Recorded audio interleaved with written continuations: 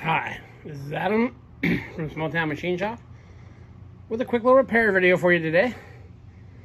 This is the deck of a John Deere mower. And as you can see, something is missing. That something is this. So, from what I understand, the deck suffered an impact. Maybe kind of see there's a little dent right there. And it's not, it's rusty, of course, surface rust. But I scraped underneath and stuff, and it's still pretty thick. Well, as thick as a mower deck is going to be.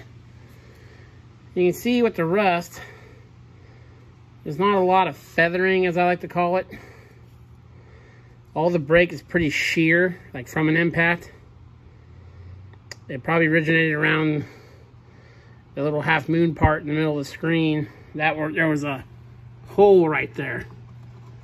See? That's what I'll do. I'm gonna clean this up with the grinder. Clean this guy up. Take a round file, and anywhere there's a jagged edge, I'm going to take the file to it, kind of like how you would drill a crack to keep it from spreading. I like to do that with these. That's another hole there. Now there is going to be the piece missing off the back, so we'll get this guy stabbed in there, and then I'll put what the customer wants me to do is grind this off, weld this back in here, and take a piece of angle iron, weld it across there and back up against there to, you know, kind of reinforce it a bit. These decks are pretty expensive, and so I told him I'd do it for just an hour's charge. So that shouldn't take long, be a quick, easy fix, and it'll hold for what it's doing. I guess what happened is the mower was in his shop. He had the deck like halfway off because he was moving stuff in his garage, and he had a motor on an engine stand, and it tipped somehow and hit this. This arm was bent. I mean, it's supposed to have this kind of bend in it, but it had a notice shiny gouge and bend in it. This is just a spare that I had. So something hit it. Yeah, I'll get that cleaned up with the wire wheel. I'll show you some of the stuff with the file, and I'll bring you back. Okay, so I got this all cleaned up. It's all shiny here. Then what I do is I take a file. And you're going to see where I've done it a few places. Anywhere there is a sharp, jagged break, run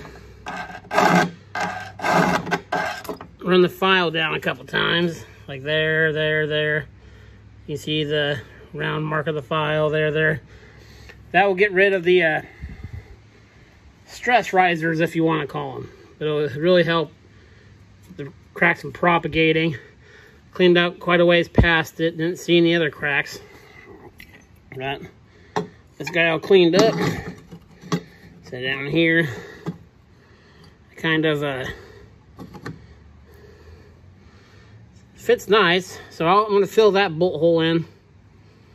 Run some beads all around there. And then patch that hole. What I would like to do is just cut this plate off. You know, cut it. Put an 1/8 inch plate on here. You know, cut above the weld. Because you can adjust this on the mower, so the height can fluctuate a bit. But, customer was dead set on me fixing it this way. So, I'm going to do what the customer wants me to do. And I know this guy. I've done a lot of work for him in the past. He's one of those old timers where he will literally complain if I do it a different way. You know, if I were to do that, which this repair will be fine for what it is. You know, it's just a lawnmower. It will hold. There'll be lots of weld on there. It's all good metal. There was no pitting. Once I took the paint away and stuff, there was zero pitting and everything. So it's all good still. But I would like to weld a big, you know, plate on there. But it's what he wants. That's what he's going to get.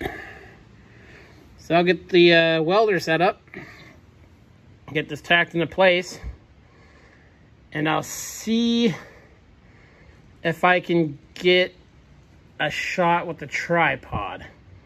I'll give it a shot. Anyway, I'll bring you back when I'm on to the next phase. Okay, so I've got it mostly welded. I tried to set it up with the camera, or, well, as you may know, I use a phone. And all the picture was a big bright flash. You could literally see nothing. So I need to work on that. So, and I haven't cleaned anything up. I ran a bunch of stringers. And I was actually able to fill, still got some work to do, that hole entirely with weld. So what I do is, I've been welding on rusty metal for years and years and years and years and years. Usually rusty 10 gauge. So if any of you are familiar with pipe welding on rusty 10 gauge steel, you know, you learn a trick or two. So, you know, it's hanging this way, so the stresses are that way. So I started, this area was tight, so I ran over here, but over here, I ran short stringers and just built it up, built it up, built it up, built it up, built it up. Ran a cap on the top. I'm still gonna run 2 weaves across this to fill it in, but this is all the way out about a weld's width past the hole. I tied that guy in, that guy in, that guy in, and these are stringers over here too. I filled the hole, one on this part, one on that part, and then I capped it and weaved them in together. I might run one more from here to here. There's plenty of weld, plenty of heat in this part. So I was actually able to fill in the gap entirely. I took a 5-pound sledge and whacked this a couple times. It didn't move at all. So yeah, tied in that corner, filled in that hole like I said. Right there, that's just a dark spot. Again, I haven't cleaned this yet. I just stopped in the middle, let you know what I was doing. And you can kind of see the bases of it here. What, stringer, stringer, it just built it up upon itself until I bridged it. Then I did 2 cross ones, and then I'm going to, that's a little spattery looking right there because I ran out of spool when I was going through there, so it was feeding real jittery. So grind that flat and get that, and that'll be more than sufficient. I mean, it's solid in there. It's not going anywhere. Now, he didn't want me to paint it. I was going to clean all this off, you know, all this loose paint. He's like, no, I'll pull the deck off. I'll power wash it. He has a nice hot sea pressure washer he likes to use on stuff, I guess, just to justify purchasing it. So I'll do some more welding here. Mostly just welding, so I like it. So weld some more. That bolt's there just to keep slag out of the thread. But yeah, not the prettiest welds, but they're fine. I've done a lot of welding. I've never had anything I weld fail. I'm gonna tell you a funny story here. I rebuilt, there's a farmer who has like 20 pump stations that are all about the same. They each have a 30 horse pump, but they're all set up the same. And he was using this other guy as a welder. I was busy trimming impellers for him because he didn't want to change sprinklers for some reason. So I was putting the impellers back in, and he added some pressure gauges and stuff to one of them and air release. So this one guy welded it. And I'm sorry if any of you guys are welders, but through my day job and all this, you'll never see a welder compliment another welder's work. That's all I can say. Well, I've never seen it. So he had me do one station, and that welder welded it. And then like 2 months later, we went to one that looked just identical, so you couldn't tell them apart. And we were adding a bypass valve so we could hook a fertilizer tank to it. So when the welder got there, it was the same one he worked on a couple weeks ago.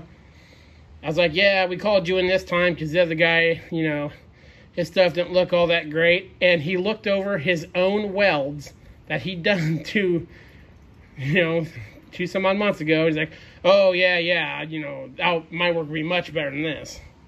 So me and the farmer thought that was funny. So it'll work, it'll hold. So yeah, I'll probably won't show it, but I'll do a few more welds and grind that. Yeah, then I took some measurements. These are all still where they should be. Of course, you know, everything on these mowers dangles and wiggles pretty freely. So if you're within a 1/16 of an inch or a 32nd, you're fine. So yeah, that deck is repaired. I'm not going to put that angle on there. I didn't like that idea because it kind of interfered with the way he wanted me to do it. I called him. It's got this blade thing, you know, that covers it. And he wanted it to stick past there. And I was like, well, it can't. And then he's like, well, can you notch this? I was like, let me just weld it solid. And he was like, okay. So he relented on that part. So yep, the deck is repaired for the most part. I'll finish the welding. This is Adam from Small Town Machine Shop. Please comment, like, and subscribe, and thanks for watching.